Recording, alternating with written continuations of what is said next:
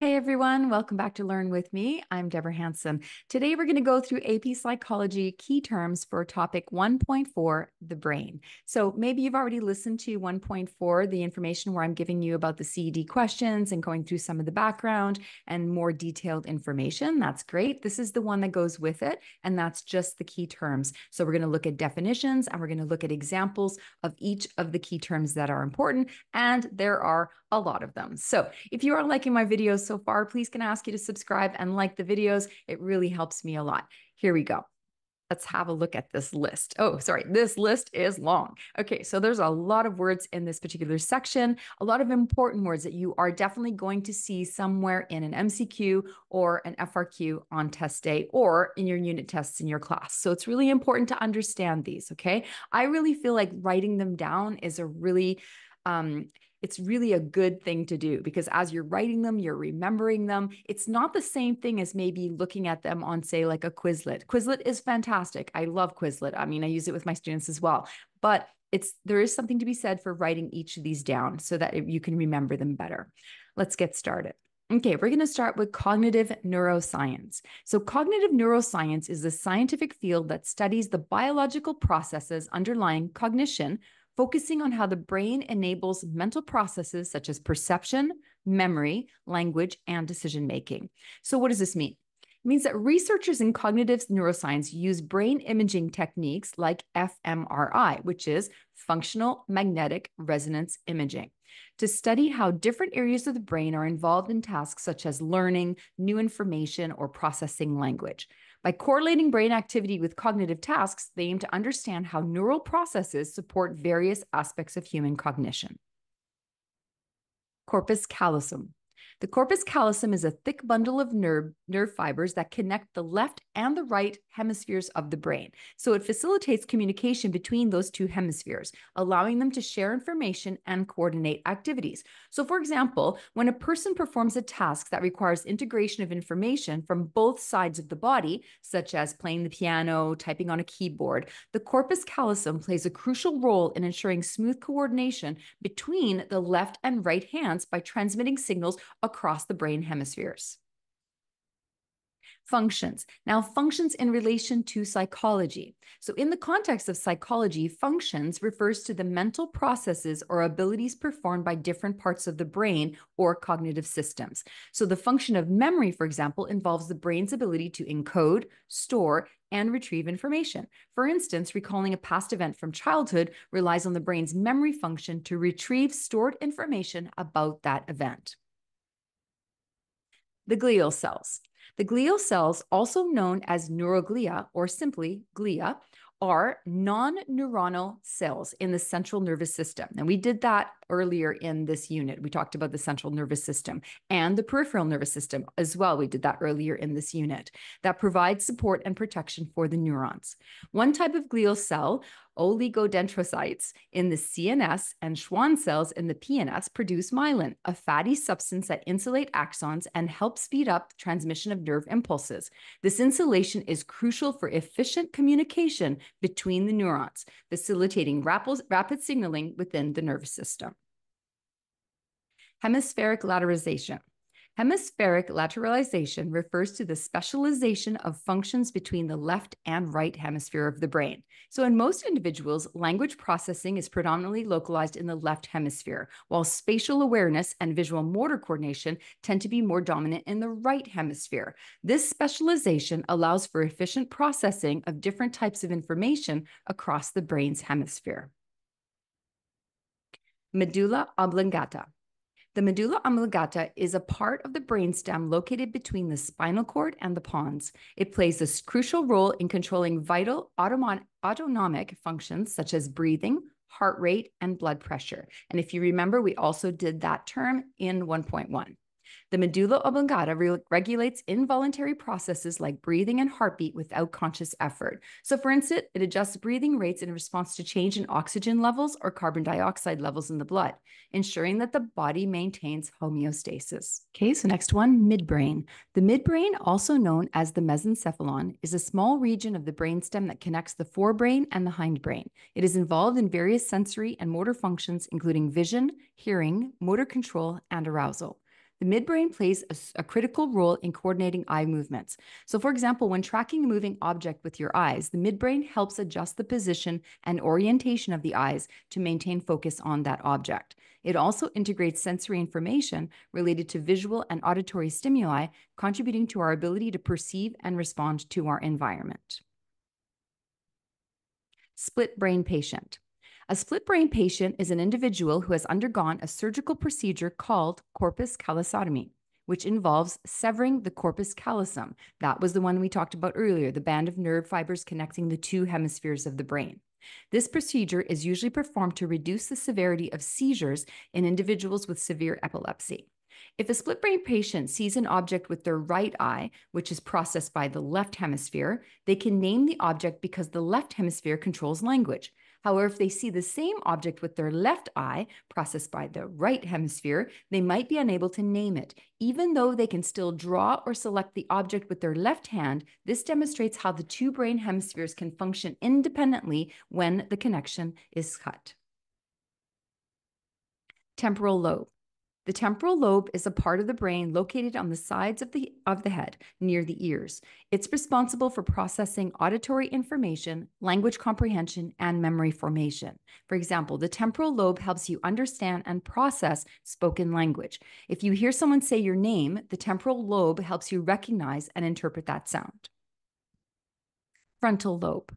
The frontal lobe is a part of the brain located at the front of the head, behind the forehead. It's responsible for higher cognitive functions such as decision-making, problem-solving, planning, and controlling behavior and emotions. So when you decide to raise your hand to answer a question in class, the frontal lobe is involved in making that decision and coordinating the movement. Parietal lobe. The parietal lobe is the region of the brain located near the top and back of the head. It processes sensory information such as touch, temperature, and pain, and helps with spatial awareness and coordination. So when you feel the texture of an object with your hand, the parietal lobe interprets the sensory information, allowing you to recognize whether it's smooth, rough, or soft. Occipital lobe. The occipital lobe is the part of the brain located at the back of the head. It is primarily responsible for processing visual information, such as interpreting colors, shapes, and motion. When you look at a picture, the occipital lobe helps you recognize and understand what you're seeing, such as identifying objects, reading words, or recognizing faces. The thalamus.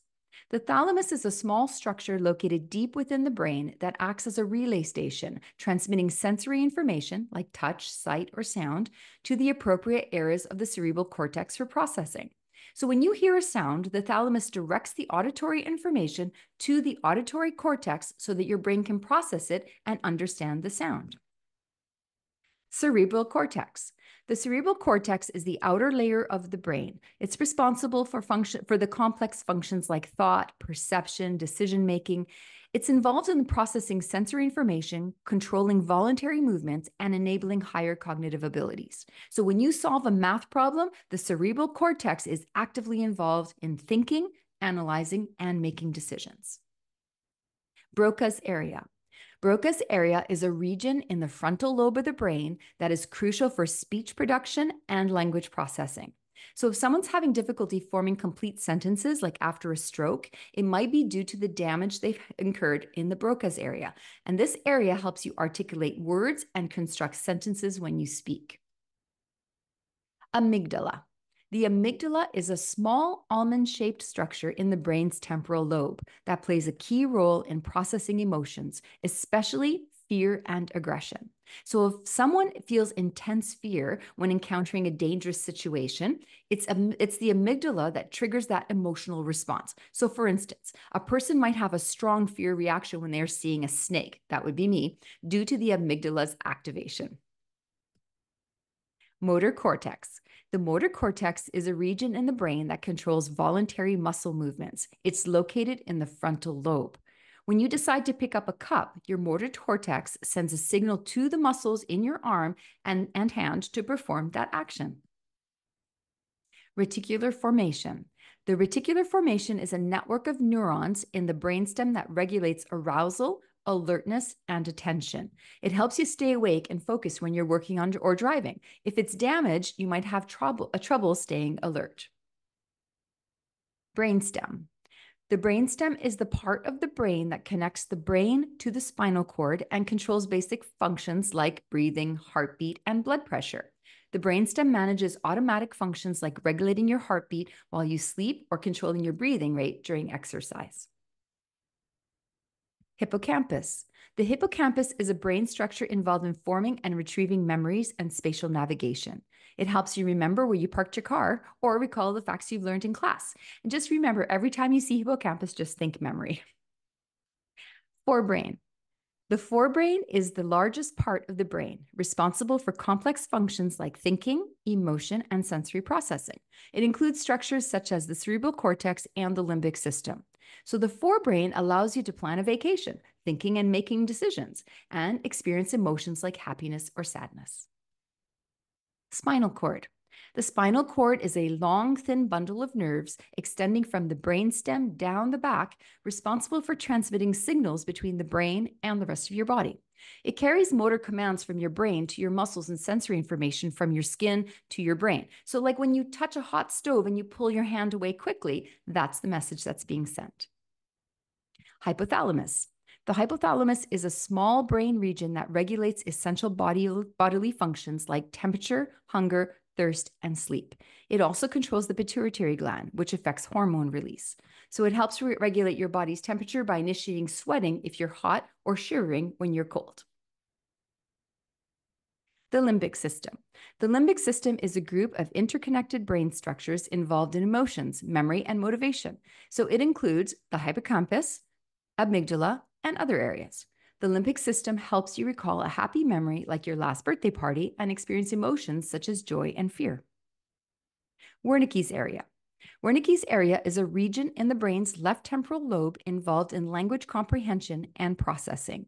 So it helps you understand spoken and written language. If it's damaged, you might be able to speak fluently, but struggle at understanding others or making sense of the sentences. So remember, we talked about Broca's area. So these are the two that will come up, for example, in an FRQ or an MCQ. It'll be like Broca's area versus Wernicke's area. So you really do need to know the difference between those two. Pons. The pons is a part of the brainstem that connects different parts of the brain and helps regulate breathing, sleep, and facial expressions. It assists in coordinating movements between the left and right sides of your body and helps control facial movements like smiling or blinking. Cerebellum. The cerebellum is a brain region located at the back of the brain that coordinates voluntary movements, balance, and posture. It helps you maintain balance while, like, for example, if you're riding a bike, and endures smooth, precise movements such as playing a musical instrument. Somatosensory cortex. The somatosensory cortex is a region in the parietal lobe that processes sensory information from the body, such as touch, temperature, and pain. It allows you to feel and accurately locate the sensation of a light touch on your skin or the heat of a hot surface. So now we're going to go through all of the words again. I'm just going to flash them on the screen. So go through your cards, try to do them without your card, double check. You can pause what you need to do, but just so that you actually are aware of these words. So if you do see them on an MCQ, an FRQ, you can identify them in your mind and you can apply them to whatever the question is asking you. So we're going to start with cognitive neuroscience. Corpus callosum, Functions. Glial cells. Hemispheric lateralization. Medulla oblongata. Midbrain. Split brain patient. Temporal lobe. Frontal lobe. Parietal lobe. Occipital lobe. Thalamus. Cerebral cortex. Broca's area. Amygdala. Motor cortex. Reticular formation. Brainstem. Hippocampus. Forebrain. Spinal cord. Hypothalamus. Limbic system. Wernicke's area. Pons. Cerebellum. somatosensory cortex. That was the last one. Hopefully you did really well on those. And if you didn't, go back and keep going through your cards because you really want to form those memories. You really want to encode those words into your brain, okay? Thank you so much for listening. Hope you found this helpful. If you did, please like and subscribe to the channel. It really helps me a lot. See you next time.